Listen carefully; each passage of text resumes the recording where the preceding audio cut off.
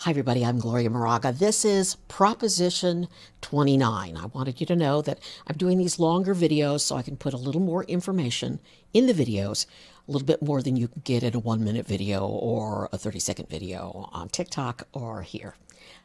Prop 29. It would require these things.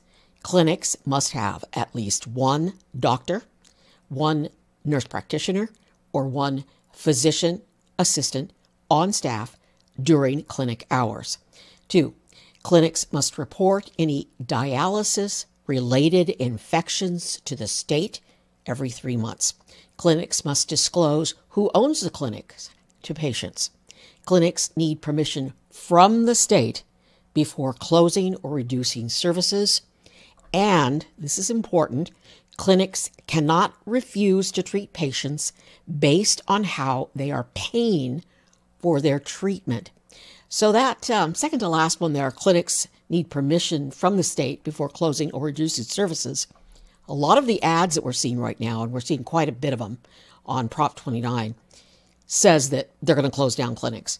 Well, this proposition would forbid that. So just wanted to clarify that. All right. A yes. A yes vote means you want a doctor, nurse, physician's assistant on site during dialysis.